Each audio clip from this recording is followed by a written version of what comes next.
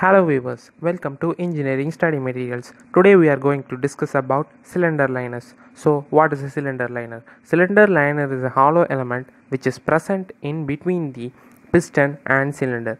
It is an important element which encloses the piston to perform the combustion reaction or the 4 strokes or 2 strokes of cycle. So this is the piston and outer is present is the cylinder. In between is cylinder liner. It is a hollow cylindrical shell which acts as an enclosure in which the combustion take place. A cylinder liner is a removable component, cylindrical in shape, inserted into the engine block.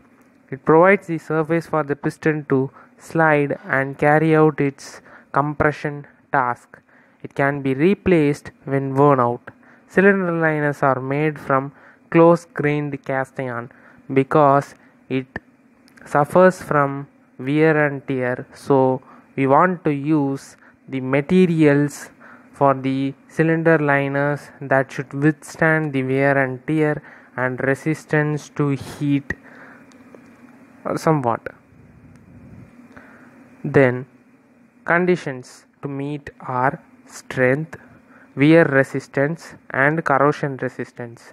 The material used are grey cast steel.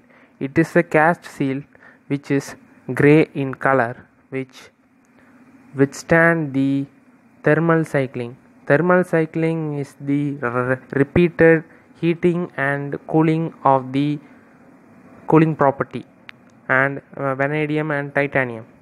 Chromium plate liners to reduce wear, close-grained cast iron or fine lamellar cast iron in recent designs. So two types of liners are present. One is wet liners and dry liners. In wet liners, the water is in direct contact with the outer surface of the liner. In dry liners, the water is in indirect contact with outer surface of the liner. That is, a cylinder casting contains water jackets. So what is the differences are provided either in the original design or even afterwards, should be included in the original design, cylindrical design.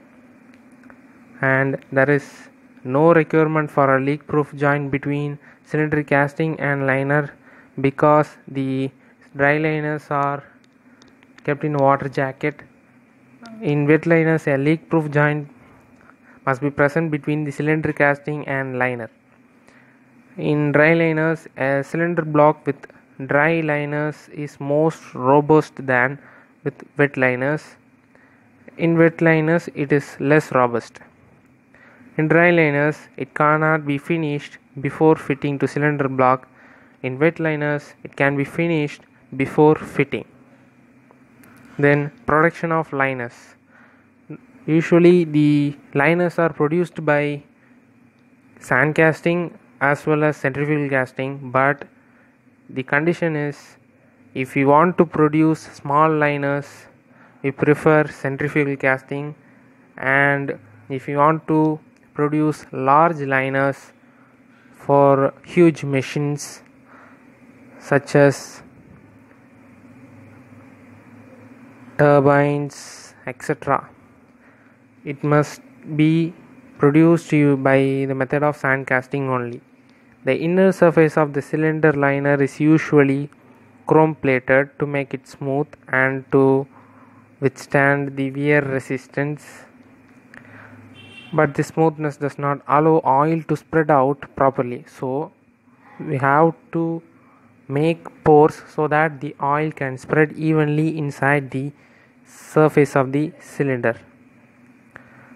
Production of the liners. In order to provide a harder wearing surface, the bore of the liners is subjected to the process of nitriding. So nitriding is a heat treating process in which the nitrogen is diffused into the surface of the metal to provide a case hardened surface. It is usually performed on the low carbon and medium carbon steels. Sometimes it is used in the titanium, molybdenum, etc. So this is a short video, friends. If you like this video, please click the thumbs up button and share this video to your friends to gain knowledge. And so please like, share and subscribe this channel for more videos, and thank you for watching.